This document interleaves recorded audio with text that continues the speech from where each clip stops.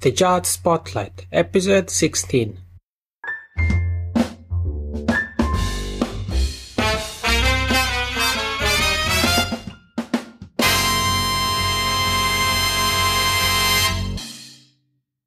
Alright everyone, what's up? I'm Yanni Lunga from the jazzspotlight.com and welcome to this 16th episode of the Jazz Spotlight podcast.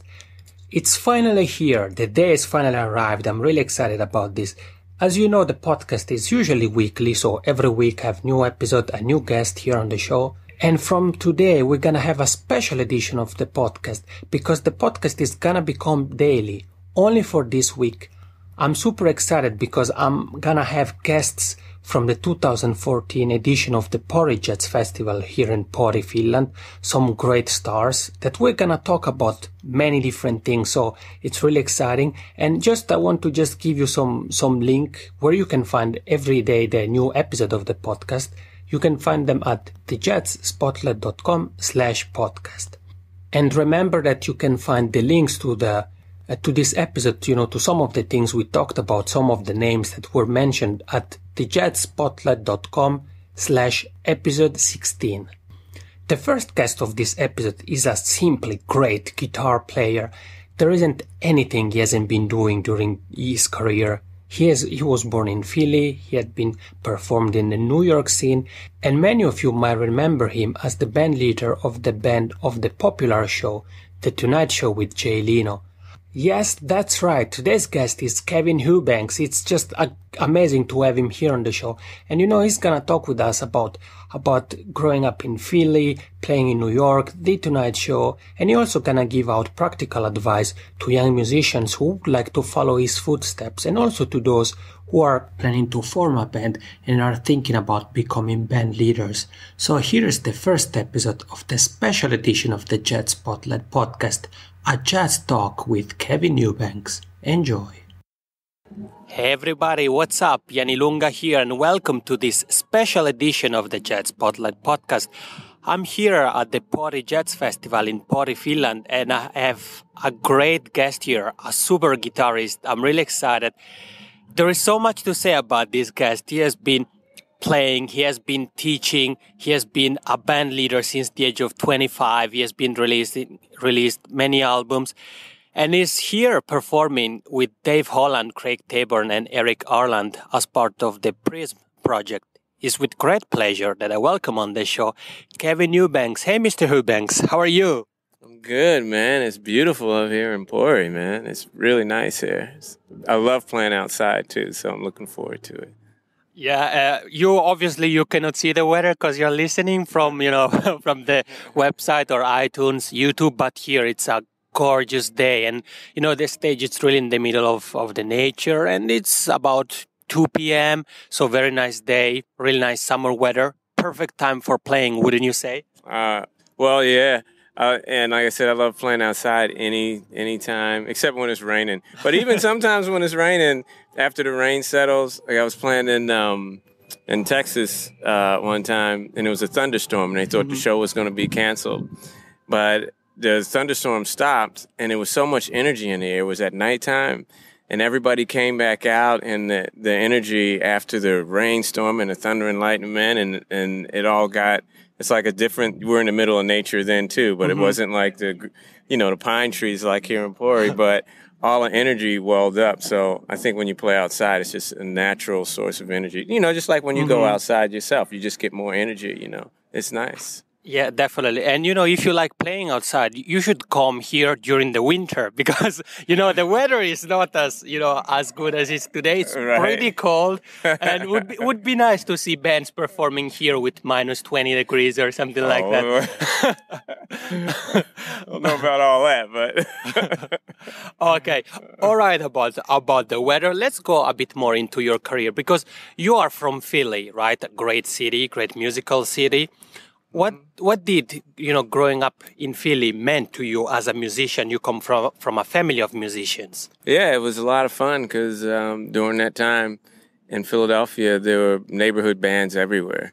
So since I can remember as a kid, I was always playing with bands, and we were playing dances or for schools or anything, jam sessions. But every neighborhood had a band, so we all played together, and it was just a great time. And we just had a lot of fun, and I played a lot more rock music and stuff like that coming up. So we just had a blast. And growing up in that environment where you were at 12, 13 years old playing shows, you're just having fun. But later on, you look back on it, and it's really valuable that it happened. I remember my mom and dad arguing over whether I should be able to play in bars at 13 years old. But my mom won out because she's a musician too. So I was playing, bars. They call them clubs now. I was playing clubs when I was 13 years old. So it was fun, man. Yeah. And you said that you kind of started out with rock, and then when you moved to New York, is that you kind of got more into jazz. You played with artists like Art Blakey and Roy Haynes. What do you remember about those times in New York? Well, that I was really, really broke. I was really poor. So it makes New York a bit more interesting when you really, I'm working in a bakery or a waiter or making sandwiches. And, but at night you try to practice all night. And I was really afraid to play with musicians, because I didn't think I was good enough.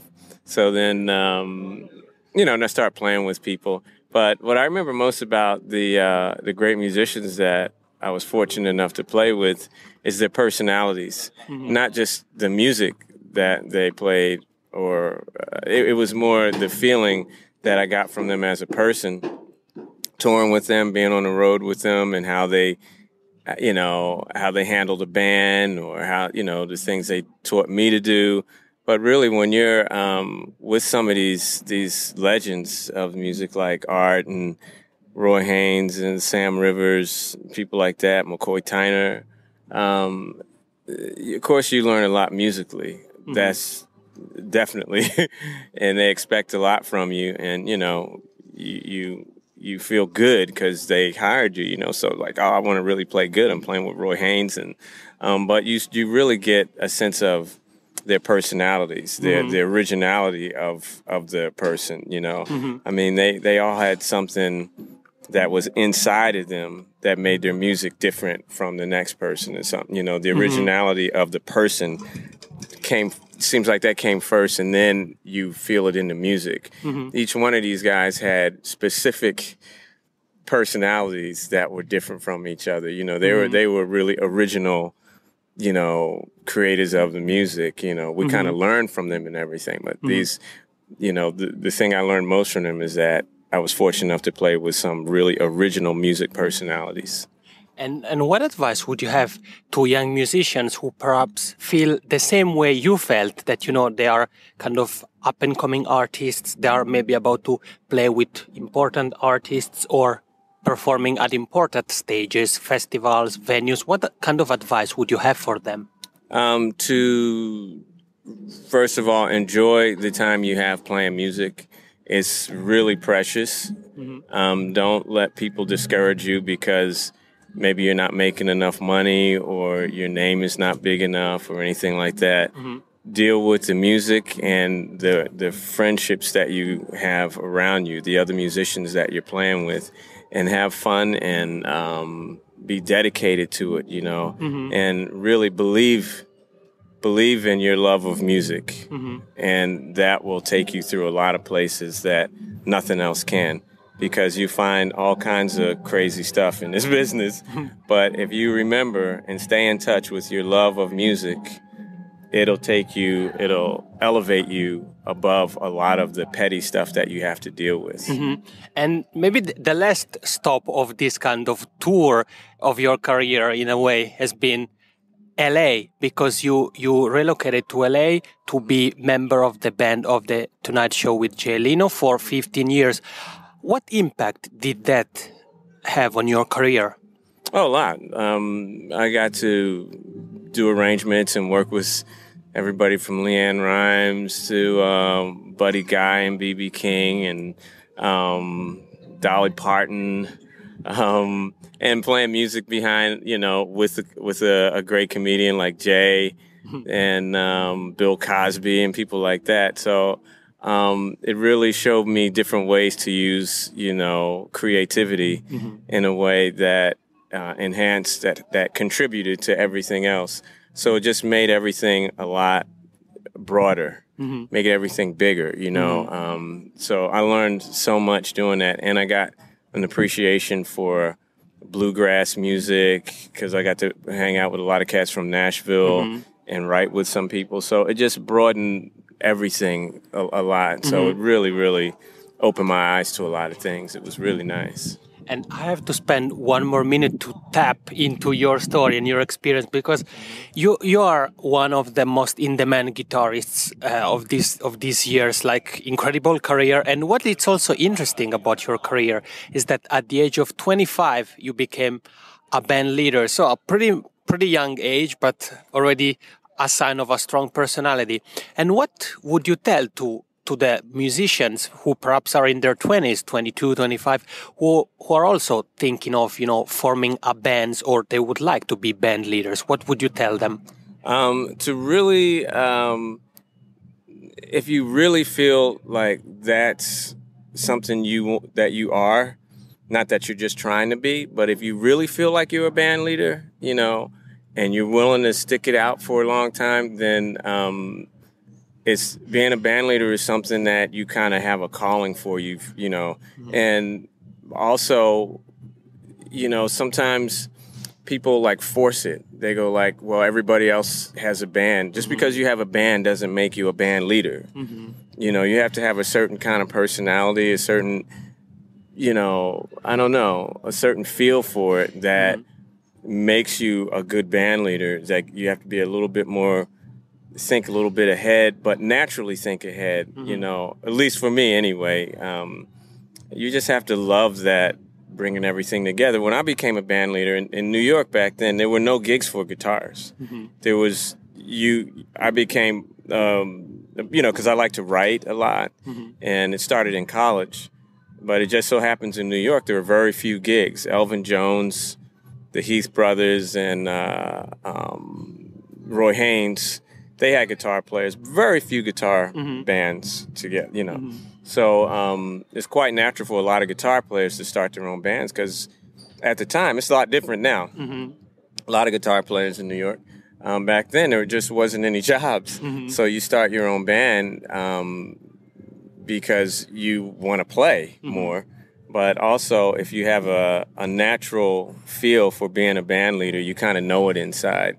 But sometimes I think people force it and they say, well, I'm going to have my own band when they would maybe do better being in a good band instead of being the leader of a good band. And even when you are a band leader, if, people ask you to play with them, depending on this, like when I'm playing with Prism right now, it doesn't matter. I'm just here to play some great music, So you got to really have a good sense of yourself to really take on being a band leader, because it's a lot of responsibility and you're going to learn a lot of things. So you have a real open mind, but you have to have a certain kind of heart and be honest with yourself. Am I just being a band leader because I want it, or am I being a band leader because I am a band leader?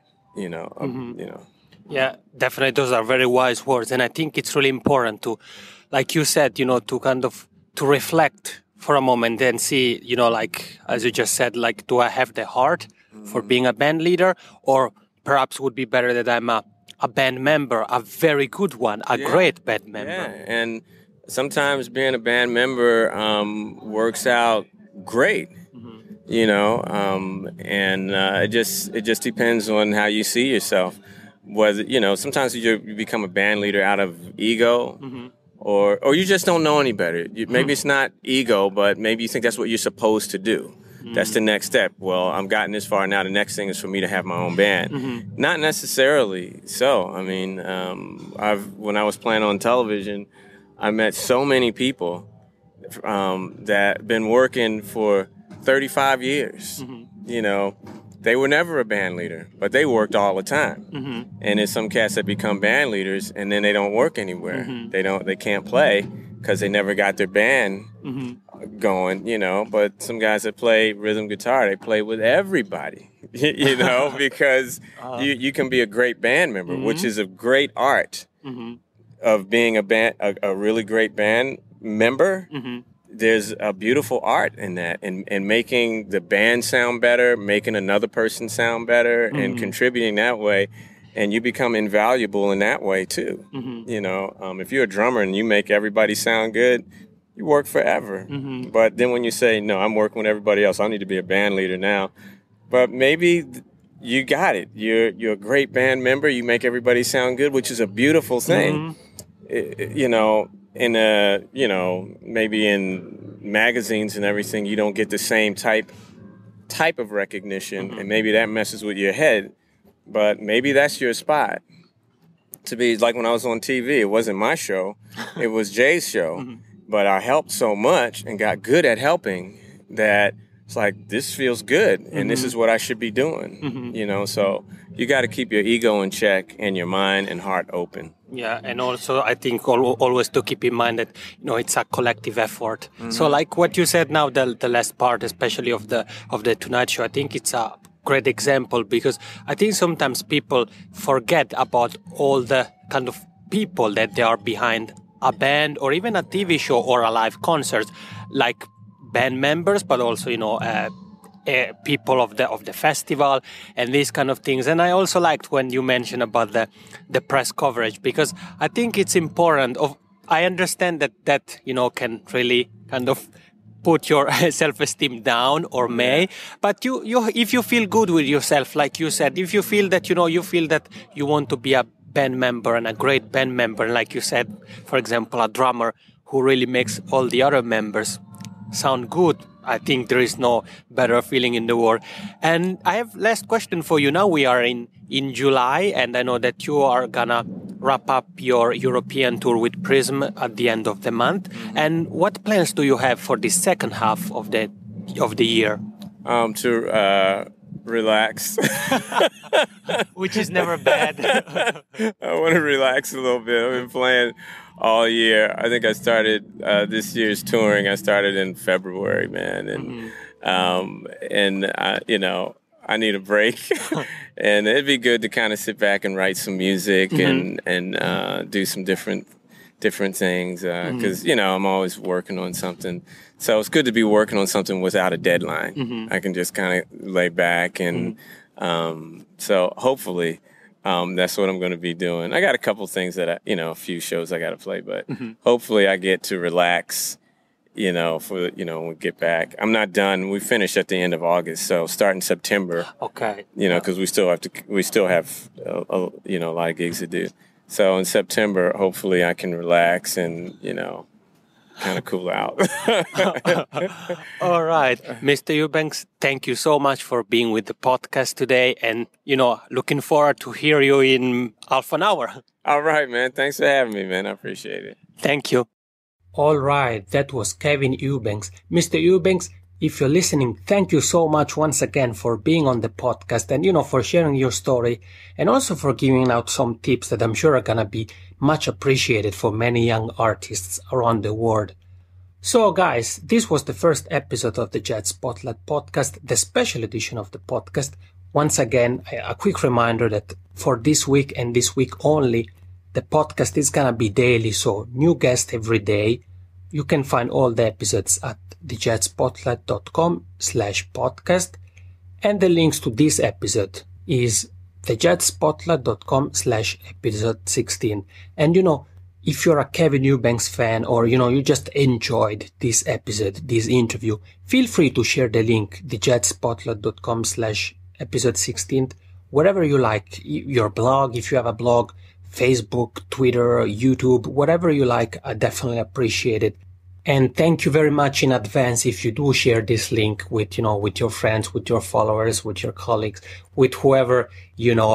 I really appreciate it. So once again, this is the special edition of the Jazz Spotlight podcast with some of the stars of the Pori Jazz Festival 2014 and Amia Nilunga. Have a great day.